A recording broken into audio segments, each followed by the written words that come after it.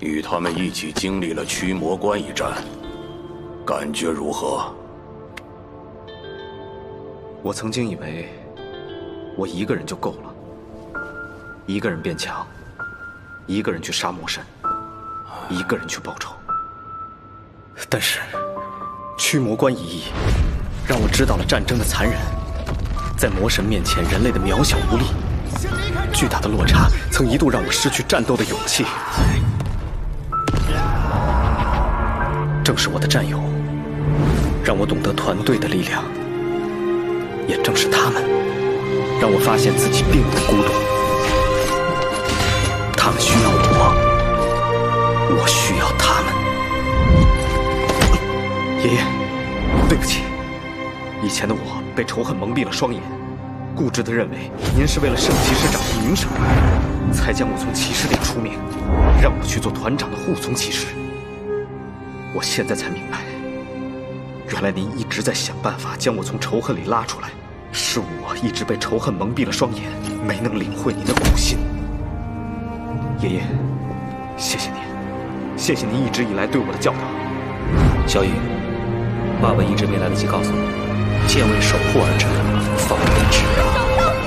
我决定踏上当初您和爸妈选择的这条道路，我要与我的队友一起保护身后千千万万的人。看来和他们在一起，真的让你变了很多。现在是时候把它交给你了。这是传承之戒。这枚传承之戒里有我们韩家所有关于守护骑士的秘籍，它能帮助你用你的盾守护好每一个队友。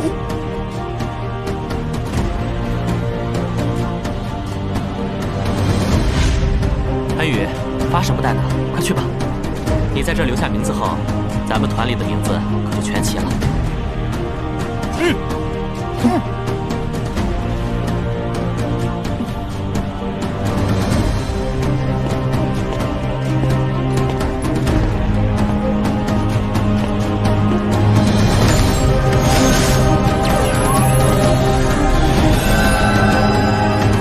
欢迎加入。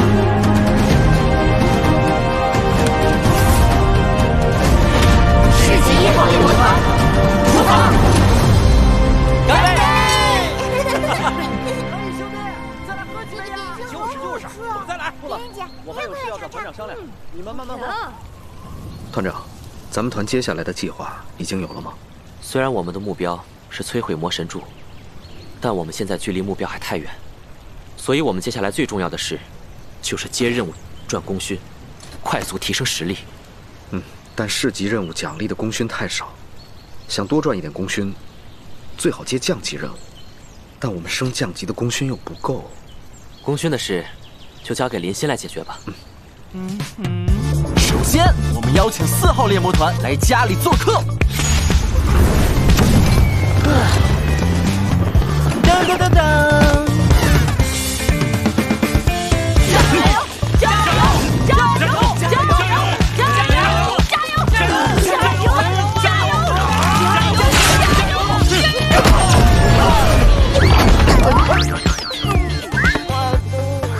然后和他们团长露西打好关系，谈谈合作，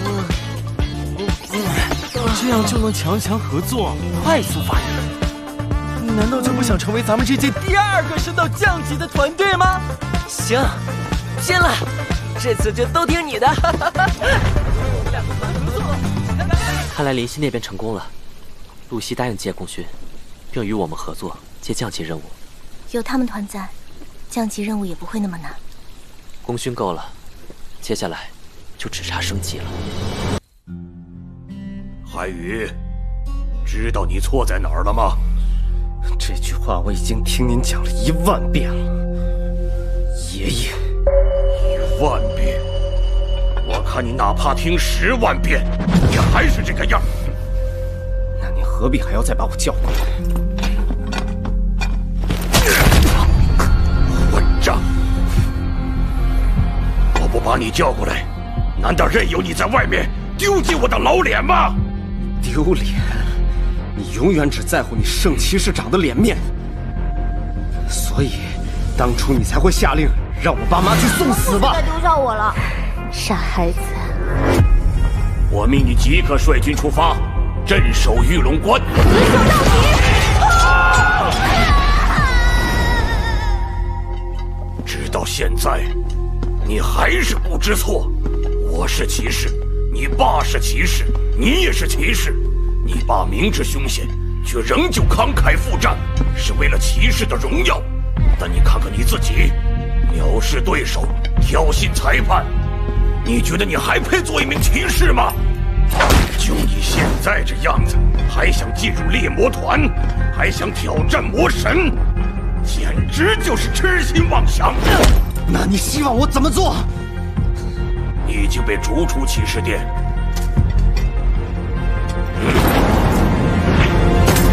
现在，要么拿着这笔钱给我走，要么你就去做龙皓晨的护从骑士。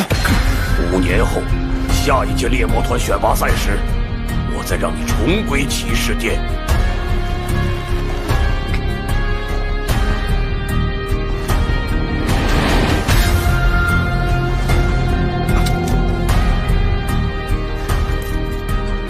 你真的想好了？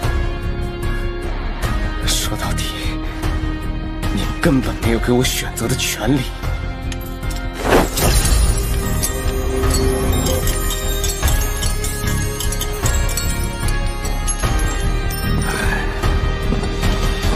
做他的护从骑士没什么不好，这样你还可以跟随他加入猎魔团历练，未来或许还能一同成就神印。够了，爷爷！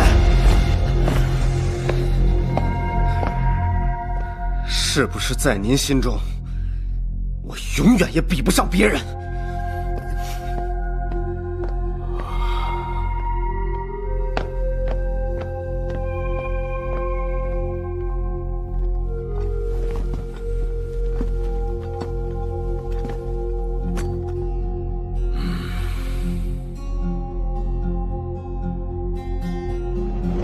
圣骑士长大人，这是您要的关于龙皓晨的资料。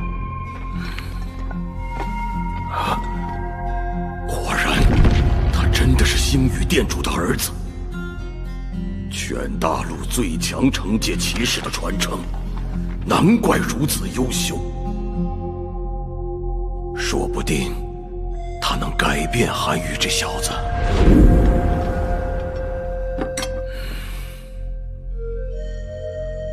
你怎么就不能体谅爷爷的用心呢？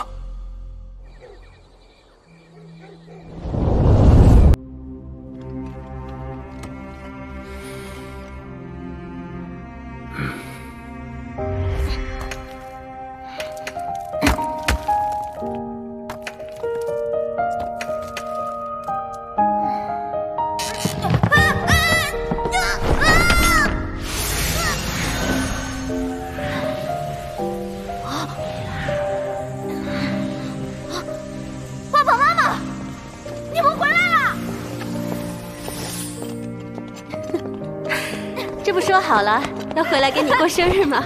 太好了，你们不许再丢下我了。傻孩子。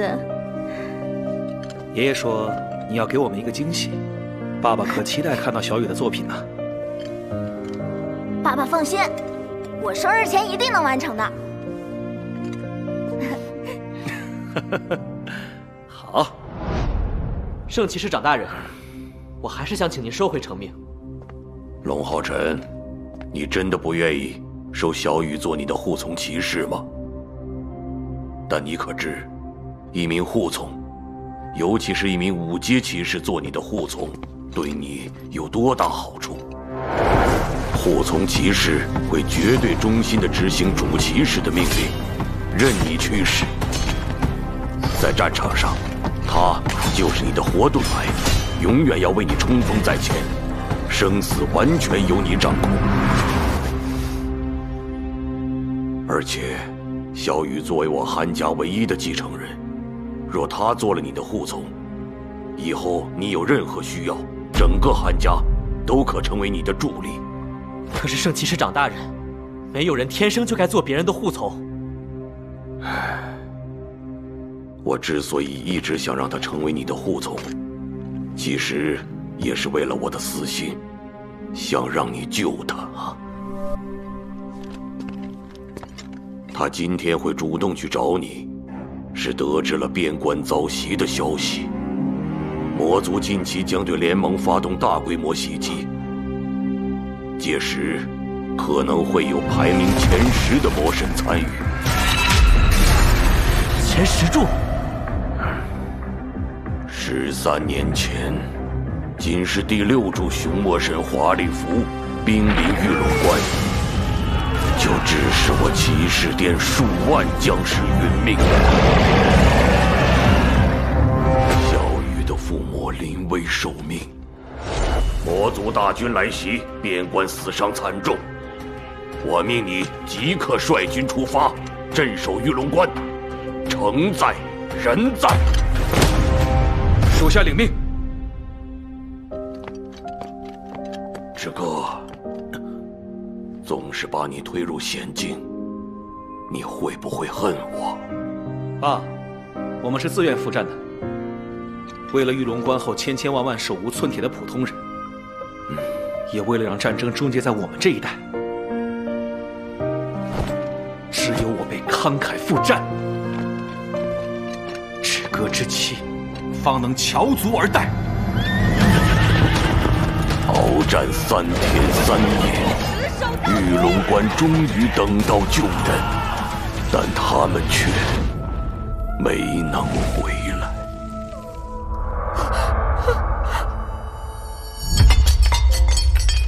为什么要让爸爸妈妈去那么危险的地方？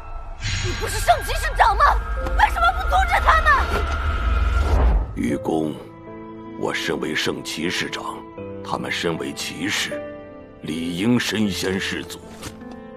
遇死去的是我的儿子儿媳，是小雨的父母。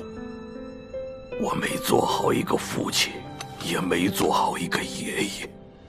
小雨本可在他父母的庇护下，做自己喜欢的事，过着平凡安稳的一生。他原本可以不用走上骑士这条路，可自那以后，他便拼了命的训练，一心只想变强。他放任自己的内心被仇恨吞噬，性格也变得无比偏执。杀魔神为父母报仇，成了他活下去唯一的意义。但能以人类之躯与魔神抗衡的，除了神印骑士，就只有集合了6大殿力量的猎魔团。可他输了比赛，失去了进入猎魔团的资格。他复仇心切，太过浮躁，在战场上只会害人害己，失去资格反而是件好事。而我在你身上看到了骑士的品质，所以我想让小雨成为你的护从，因为只有这样，他才能加入你的猎魔团，才能有直面魔神、完成执念的机会。更因为我希望你能影响他，让他走上正轨。小雨变成如今这样，我有很大的责任。我恳请你能帮帮我这个老头子。圣骑士长大人，您不用这样。我被皆身处深渊之中，这并不是您的责任。既然您愿意相信我，我一定会尽我所能。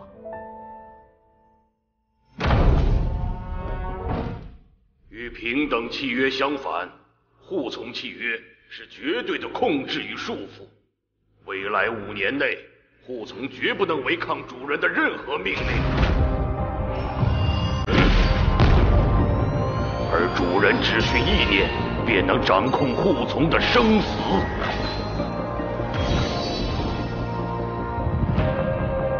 你是否已经做好了觉悟，舍弃你的生命甚至意志，为牺牲而生，为守护而死，永远挡在主人面前，贯彻身为护从的职责。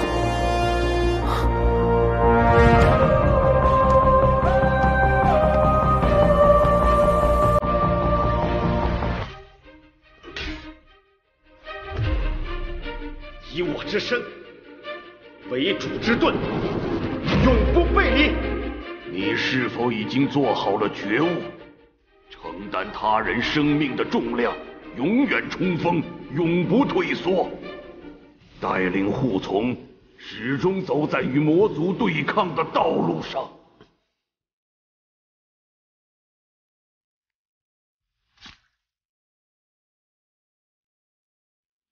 以血为媒，以剑为誓，永不离弃。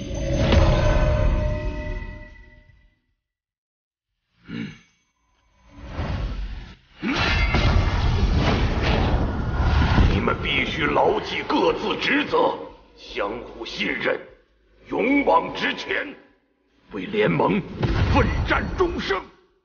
这便是身为骑士最至高无上的荣耀。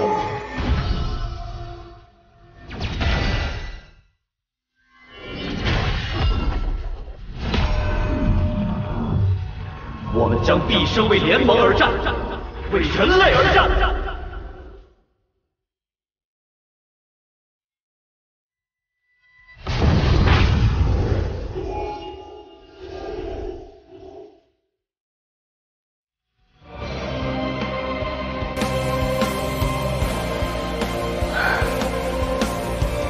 希望我的决定没有错。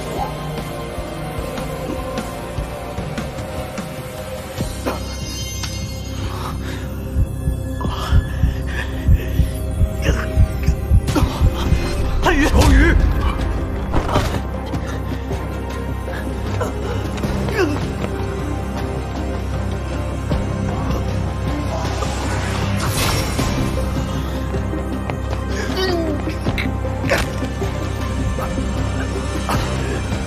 圣骑士长大人，这是怎么了？他体内的光明之力正在急速增长。怎么会这样？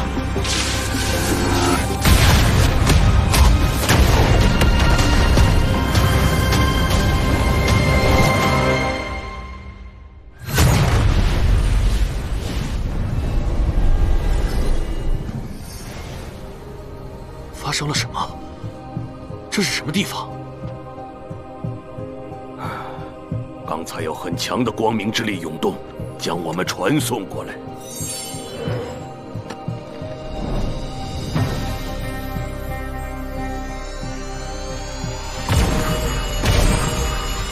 这些石柱似乎因浩辰的降临而被点亮了。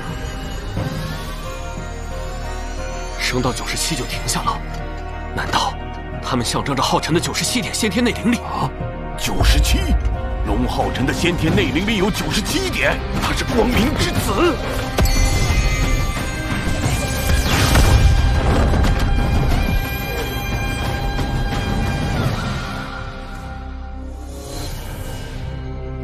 赐福之地竟然被打开了。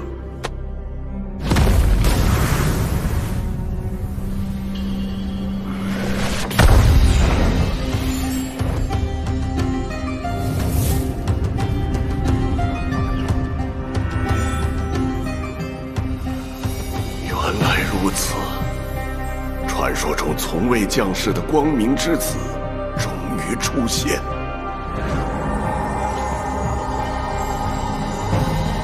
我知道了，这里是光明之子的赐福之地。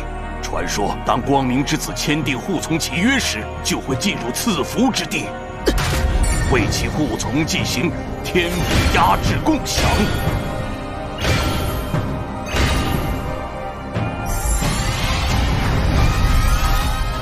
天赋压制共享。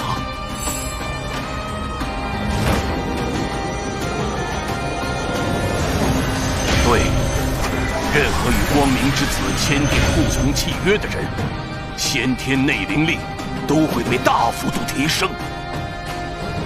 韩语的先天内灵力竟然直接从原本的63点提升到了80点，80点的先天内灵力，这个天赋甚至超过了那几位神印骑士大人。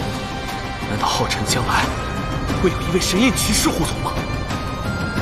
进入黑暗年代6000年后，光明之子终于降临。难道人类苦苦等待的转机真的已经出现？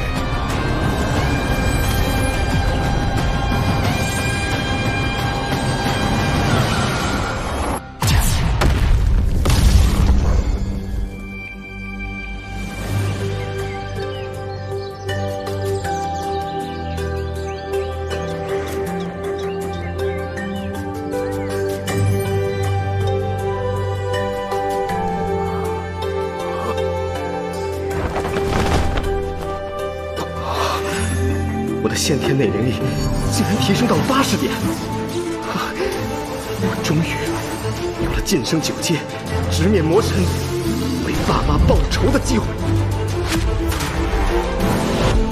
没想到，我渴求的这一切，竟然都是龙浩辰带给我的，而我因为傲慢，差点就错过了这个机会。